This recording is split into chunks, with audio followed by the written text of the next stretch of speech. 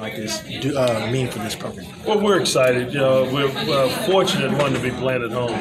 One, kudos to our commissioner for getting the Pac-12 to really come in to play us and to get the type of partnership and agreement to be able to do this, to get a home game like this, and it's huge. We've generally on the road for so many games, and we win, and we've been fortunate to win out there, but to have an opportunity to win in front of our home crowd, it was great for us. You guys kept it late. You guys kept it close throughout the game and were able to get into OT. When it went into overtime, what were you thinking, and what were you telling your guys late in that ball game? Well, they made a big push. I think they got up 12 on us. There were about 7 minutes to go in the game. It was a deficit.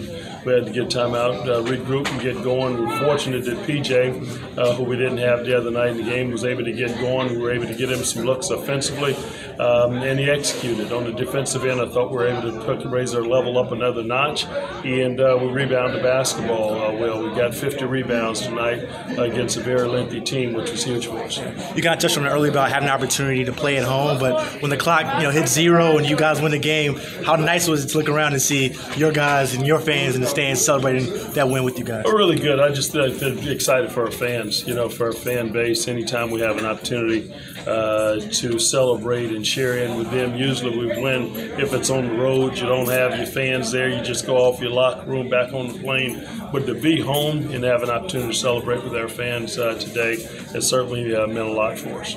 Coach, talk about not just playing this home opener against Power 5, but also having the other non-conference games that are scheduled along the way before conference play starts. Well, it's what we do each year. We've been certainly benefiting this year for having some home games, especially playing today, and then on Tuesday you got Oral Roberts, and then we go across the street and play University of Houston. It certainly helps us to prepare for the grueling conference schedule that we fight with each year. But for this early part of the season with a lot of new guys on the team, I'm certainly impressed and excited about where we are today. Also, you all are crowning a new floor.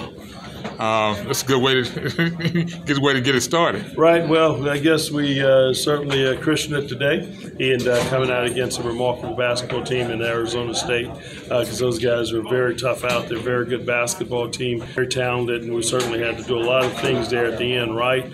And the ball had to fall our way for us to finish the way that we did. Coach, you guys kind of willed your way to victory in the second half. PJ Henry did a really good job coming off the bench, had a foul trouble early on.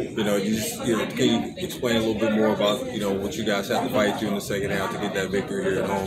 Well, one, obviously PJ been a little bit banged up the game before, not playing, unfortunately, foul trouble there in the first half. In the second half, and even coming back from like a 12-point deficit with 7 minutes to go, I thought the guys did an excellent job of maintaining their poise, playing extremely hard on the defensive end of the floor, and then offensively executing at a high level when we needed to. We didn't shoot a great percentage for the day, but we shot a great percentage for a segment of the game to put us in position to win. You got to love what your freshman did, Mortal, that tip in at the last second. He played huge. He played really good on defense, but offense, he had that tip in for you, kind of seal up that victory.